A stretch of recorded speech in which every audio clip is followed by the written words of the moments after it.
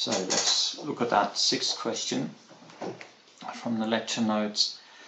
So what's the information? We know we are looking at bus arrival times, okay, so, and we are looking at particular intervals, okay, so we have a fixed interval of 30 minutes, so that's important for Poisson distributions, and we are asking, so it's assume that the number 42 bus to come down Oxford Road is Poisson distributed. So let's call our random variable, we'll call that B, and that is the number of buses in a 30-minute interval. So then, further information from a table, you know that on average you should see 3 buses in 30 minutes. Now why is this important? Because we know that for a Poisson distribution the expected value of B, okay, is equal to the parameter of the Poisson distribution. Now in our case this will now be 3. Why will it be 3? Well, because we're being told that on average, so our expected value is 3. Okay, so this information allows us to set that mu to 3. So we are talking about a Poisson distribution with a parameter of 3. So now we can go to part A of the question. What's the probability that in 30 minutes there's no bus coming down your way? So here we are talking about probability that B is equal to 0. And we know the formula, that is mu to the power of, I'll first write it down in generic form, okay, so since our random variable is called B, the outcome we'll call little b, mu to the power of B times e to the power of negative mu divided by B factorial. Okay, so in our particular case this is now mu to the 0, and since you know mu as well already, so mu we know is equal to 3, so 3 to the power of little b, that little b is little b here and here. This comes from which value we want to calculate the probability for. So what we have is 3 to the power of 0 times e to the power of negative 3, because mu is 3. Okay, so that one comes from over here.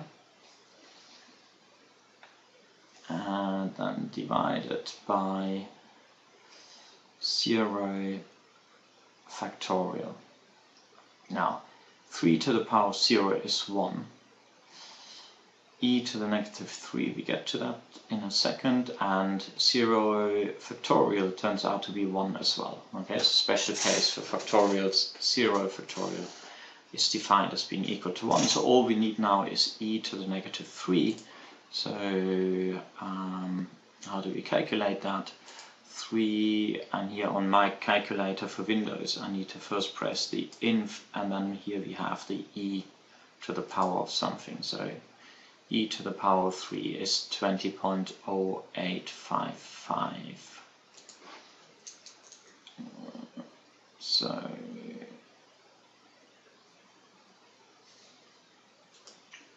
So if I was to enter here 20.055, we would get 20.055. We immediately realized this can't be a probability because it's larger than 1. What was the mistake I made? What we need is e to the negative 3, but that's not what I calculated. I calculated e to the 3. So let me do that calculation again. Negative 3 and now e. So what we get is 0.0498 rounded. 0.0498, and that means you get as a result exactly that, 0.0498. So there is approximately a 5% probability that there will be no bus. Will be no bus in 30 minutes. Okay, so part B. What's the probability that in 30 minutes we'll see more than 4 buses pass? So probability that B is larger than 4. Okay, so that is of course the same as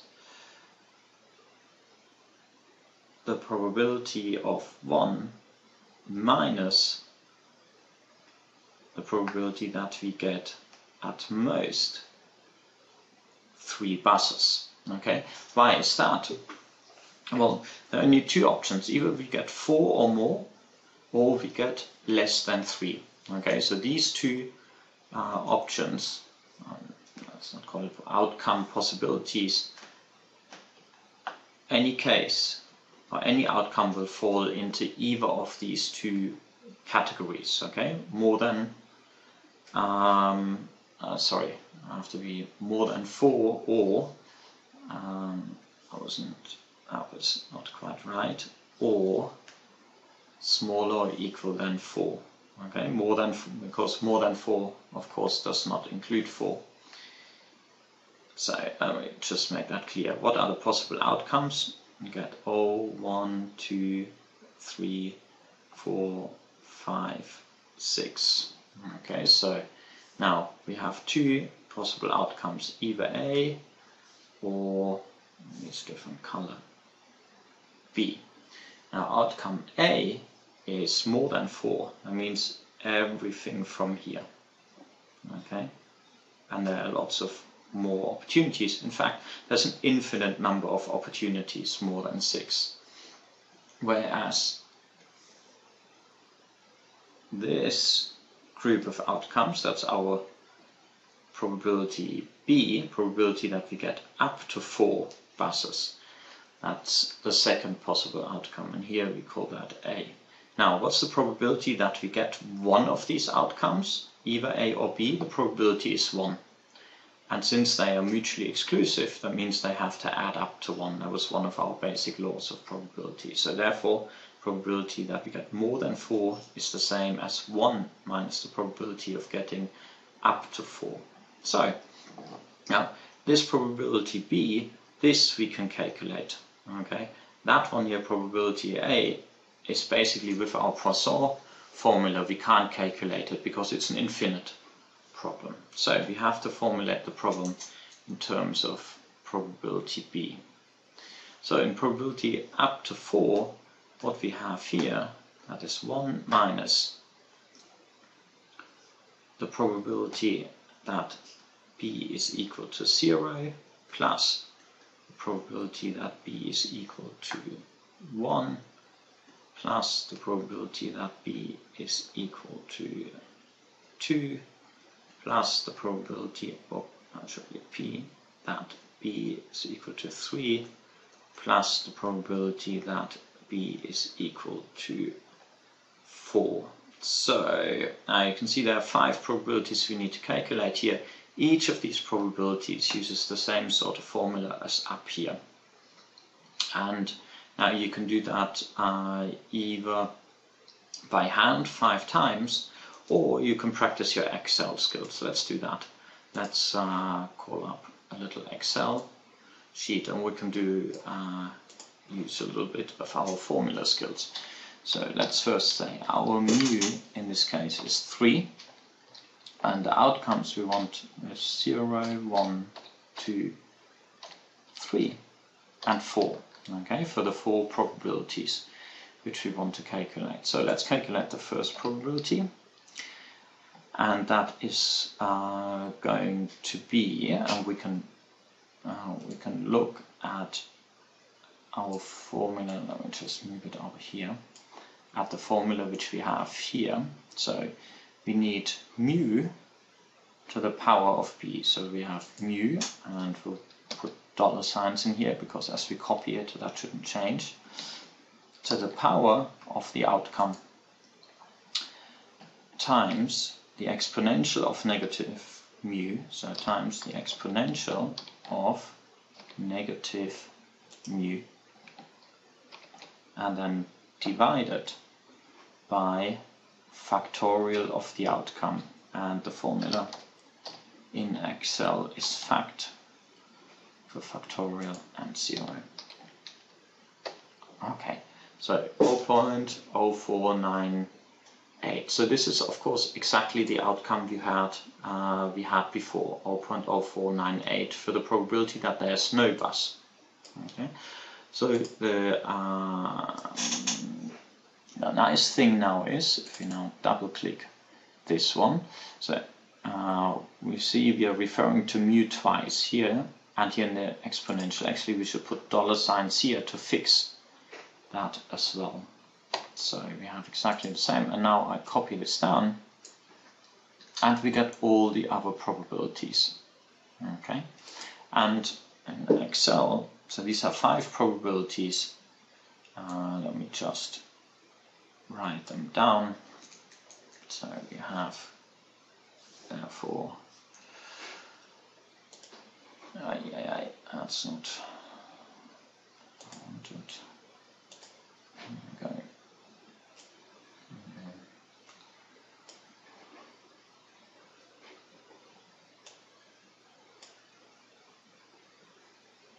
So here we go.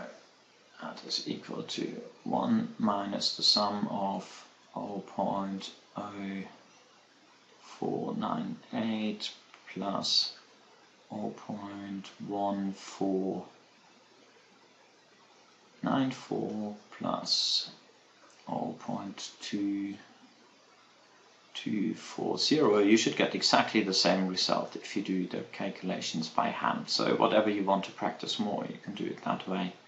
And 0.1680, and we need the sum. Well, of course, I'm going to do this conveniently in Excel.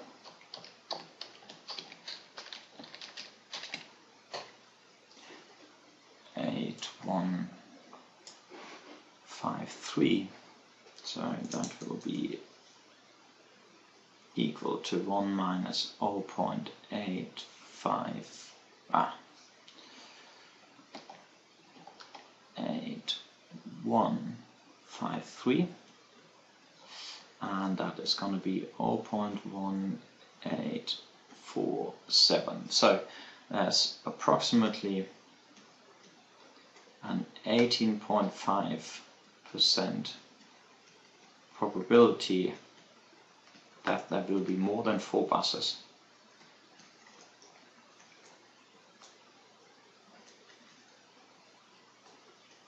More than 4 buses in a 30-minute interval. That's what we're talking about. So let's move on to the next question. I'm going to copy it in.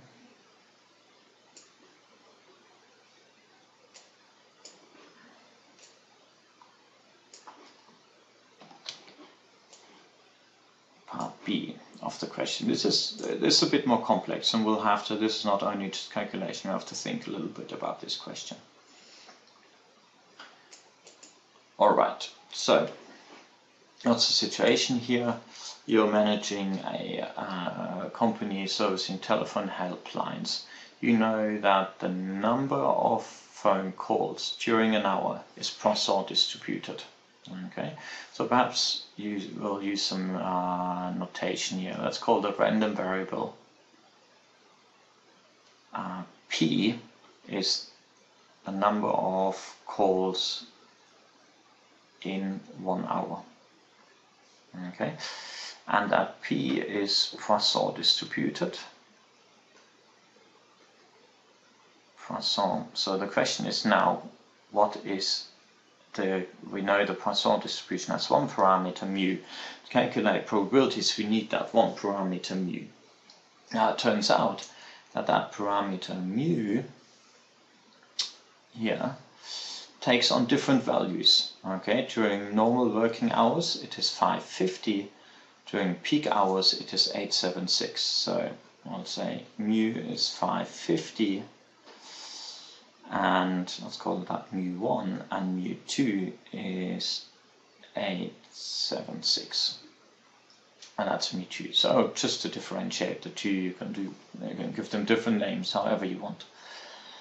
Alright, so we also know there's some extra information we should be aware of, that on average one employee can handle 6 phone calls every hour. So the question is now, how many employees do you need on duty to ensure that with a probability of 99% you can handle all the incoming calls? So basically what the main idea here is that we have number of calls divided by 6 should be the number of employees you need. Okay, if you should expect 600 phone calls in an hour, you should have 100 employees present, okay, to be able to handle them. But now, of course, we know that this guy here, okay, this is really our random variable p. Okay, so this is random. So we don't know the outcome of these for certain, and should you get more than the expected number, then your employees can't handle them anymore. So the basic idea of the problem is that if you have a Poisson distribution, we know this is going to look something like this. Okay, this is now very stylized. It's a discrete distribution really, but let me, for graphical reason, I would just approximate it with a continuous distribution. Okay, it will look something like this. And we know that there will be some tail of that distribution with probability 1%, okay, where we have the largest number of phone calls, okay, the 1% largest number of phone calls. And let's call this number P99, okay. This is a number of phone calls where with 99% probability we will get at most this number of phone calls, and with 1% probability we get more. Now, what this manager now wants to ensure is that he wants to find that number, because he knows if he divides that number by 6, he will get the number of employees that with 99% probability can handle all the phone calls that come in an hour. Only in 1% of times there will be more phone calls that can be handled, more than the number that can be handled by by the number of employees. So what we now want to calculate is this number, and then we divide by 6, and that will be the number of employees the manager should use. Now you can see that we have very large mu's. Okay, so that means for this large number of for this size of parameter for the Poisson distribution, we can so for large mu we can approximate the Poisson distribution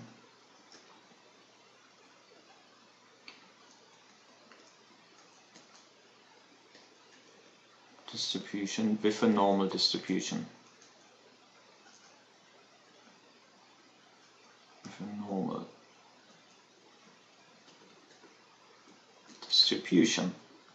With mean mu and variance mu. Okay, so this is now quite convenient. So what we are basically saying is, let's pick out one of our mu's, let's say the case 1, where mu1 is equal to 550. Is that right? Was it 550? Yeah, that is 550. Okay, that means that now P, the number of phone calls, is really normally distributed with mean 550 and standard deviation. We know the standard deviation is the square root of the variance, 550 square root. Okay, so that one is the standard deviation. So, and with these numbers we know we can translate that into a standard normal case and calculate probability. So let's do this graphically now. So what we want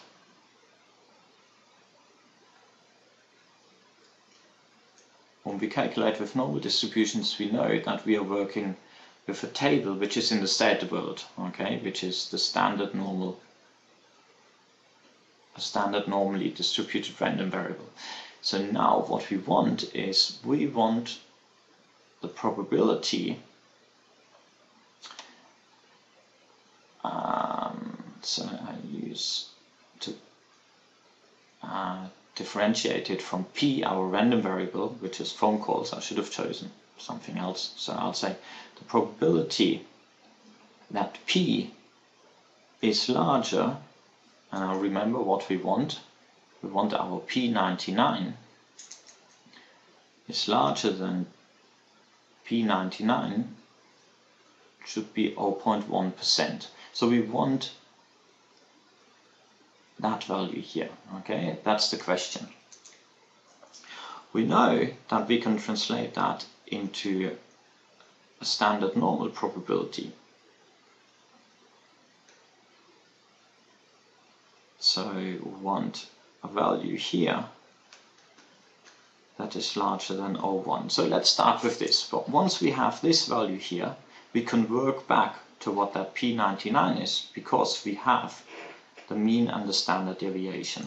Okay, so we'll start with the table. So we want now, first what we want to find out is which value here in the standard normal distribution cuts off 1% of the distribution. That means here we have 99%. So I happen to have a normal table here, and we know we have to find the value in the table that is closest to 99, and here this is our value, 0.9901. The one before was 0.9898, so this is closest to 99, and that is 2.33. Okay, the top of this column is a 3. Okay, so we know that this value here is not a question mark anymore, it is 2.33. So we know the probability that Z is larger than 2.33 is 1%. So now we need to find a translation of that 2.33 to that P99 value. Now remember, how would we have calculated the Z value? We would have calculated the Z value by, if we were given a value for P99, we would have taken that value, we would have subtracted the mean, remember your normal standardization formula, we have subtracted the mean and divided by the standard deviation. Okay, so recall Z is equal to, if we had a random variable called x, we would have x minus its mean divided by the standard deviation. So that's what we've done here, using our information about the standard deviation. So now, however, we don't have a value for P99, but we know that Z value. That is 2.33. So it means we now have to solve this equation here for P99. Now this is not so difficult. because that is, let's do it step by step. We multiply both sides with square root 550. So we have P99 minus 550 is equal to 2.33 times square root 550. And then we isolate P99. That is equal to 2.33 times square root of 550 plus 550. How did we get here? We added 550 on both sides of the equation. And this we now just need to calculate. So let's get back our calculator. So let's start with 550 square root.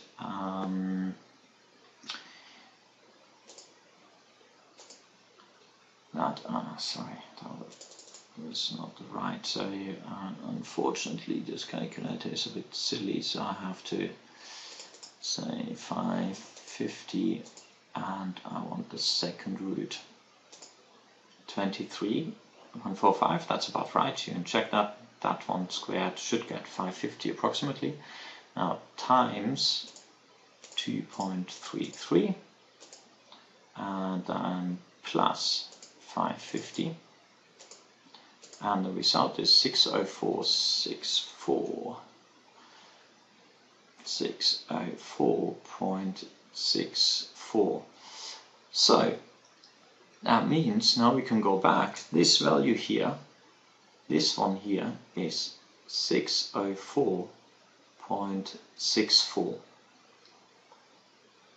That means how many employees does the manager need? So employees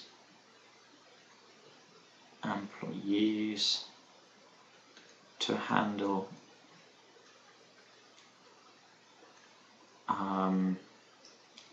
600 and let's say 605, that is calls, is 605 divided by 6, which is approximately 101 employees. Okay, so the manager should have 101 people in the phone center in mu 550. That was during normal working hours.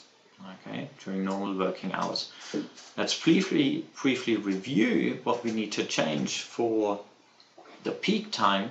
The peak time, our parameter is this guy, mu2.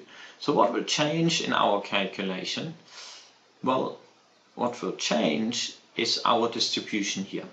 Okay, so we have a different mu here, and therefore how we translate that 2.33 back into P99, that will change.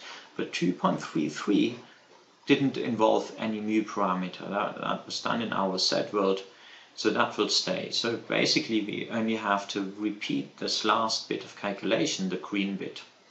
So I will put that in red. So case 2 was 876 for mu.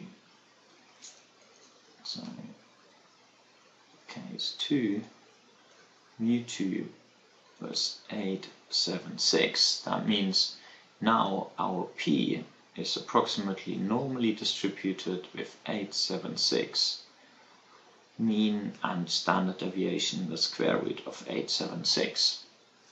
So we'll still have our translation formula here. So we'll do exactly the same. We'll say Z equals P99, but now minus 876 divided by the square root of 876, and that should equal 2.33. As we said, that 2.33 will not change.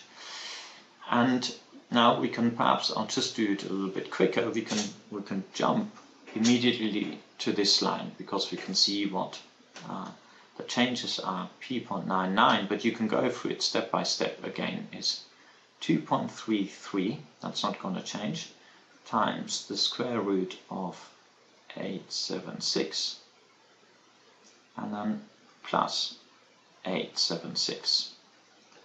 That means we need our calculator again.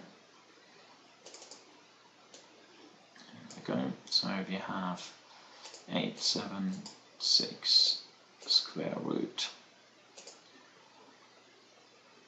times 2.33 equals plus 876. So here we have 944.96 equals 944.96. So that means employees to handle approximately 945 phone calls in an hour, calls per hour,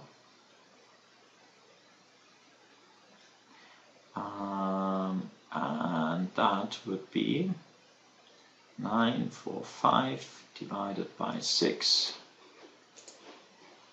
So let's calculate 945 divided by 6. 157.5. Since you don't have half an employee, that's about 158. Okay, so I can say that is about 158.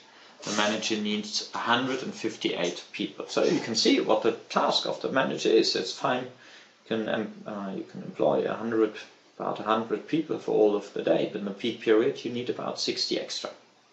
So that was this question, but perhaps let's just briefly review again, because that was sort of a combination of the number of steps.